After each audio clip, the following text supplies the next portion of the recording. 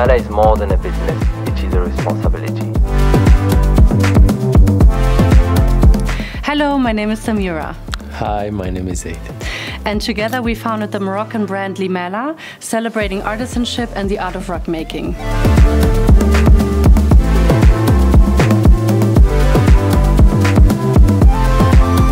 The idea of Limala really comes from a shared mutual passion that we have for artisanship. And what is super important to us is that we share the love and the experience of our Moroccan heritage with our Limala community. And we also narrate those stories from a diasporic point of view. And yeah, why did we choose rugs? Because we love them, because they're super beautiful, and all those stories of the rug makers are interwoven with all the rugs that we offer.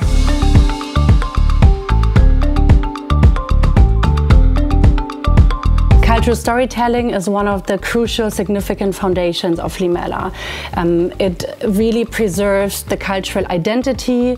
It gives an account of who the makers are, under what conditions the rugs are made, and it really goes hand in hand with our Limala story, I think. And there's no way we could ever showcase those beautiful rugs without providing the specific account. And this is also what our customers and Limala friends really appreciate. It's part of who we are and part of Limala.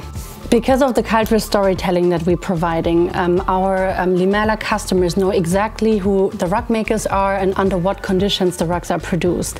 So let's say we have Limala customers coming over to our little showroom here. We always give them a real experience of how Morocco could feel like. So they're not only buying a product, but they're also getting a full-on emotional experience and have a emotional connection to the product or to the rug, basically. We have the mint tea, we have the music, we tell the stories, how we were going through the Atlas Mountains, and all this is providing the context of not just buying the product, but really having a connection and an emotion to it. Morocco is not only known for its rug making, but also for many other manual crafts. We have jewelry making, we have pottery and leather handcraft. We have also beautiful music like Klarna, Marrakechia, and also beautiful food like tagine, couscous, and many more.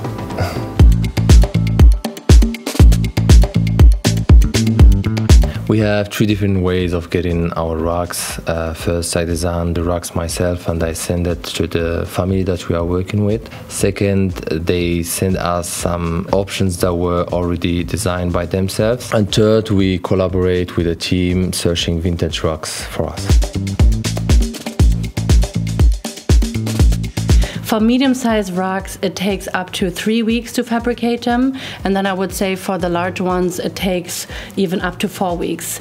And what we find super interesting about the process of rug making in Morocco, at least, is that it is a shared intergenerational labor. So that means a lot of women of different generations are sitting in front of the loom and knotting the rugs. They helping each other, they supporting each other, they teaching each other, and usually it is always the grandmother who's teaching her daughter, who's also then teaching her other daughter. So it's a very beautiful process to witness, and generally the art of rug making really is an art form.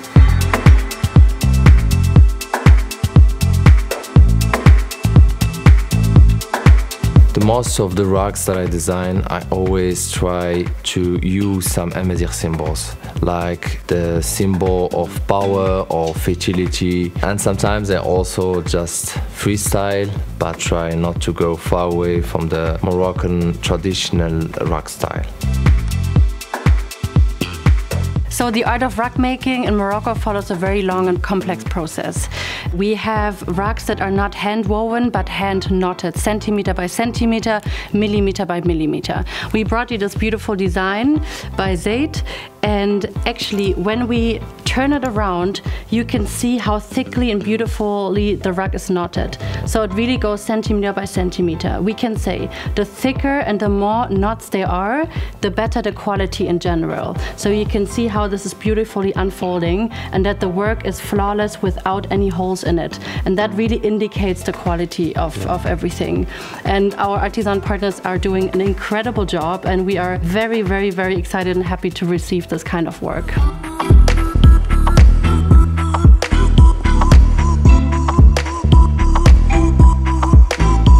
Generally, I find it very difficult to claim the word sustainability for our business or for any business in general. However, our rugs are handmade, slowly handmade. They follow a rural supply chain, so that means that we have the rugs made in the villages, being transported to the big cities before they get imported to Germany, where we are. We also work with women artisan families and artisanal partners together directly, which is also very important, and we work with two different materials. So we have either sheep wool or we have an upcycled collection where old fabrics and cloth are used to do a fabrication of Bushorait rugs. We have a beautiful vision for Limala. Limala in Arabic classic means why not? So we really look at Limala as being some sort of an umbrella hybrid term. So we can fit a lot of things into this term. One of our big goals for the future is that we do a Limala documentary in the Atlas Mountains featuring the art of rug making and of course the ways in which our artisanal partners and women work.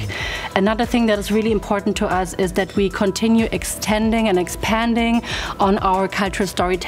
So we already insert cultural education in our content, and we would like to do that even more. So Limala really is not only the business that is showcasing the rugs, but at the same time gives you the opportunity to learn about the Moroccan culture. Limala is more than a business, it is a responsibility.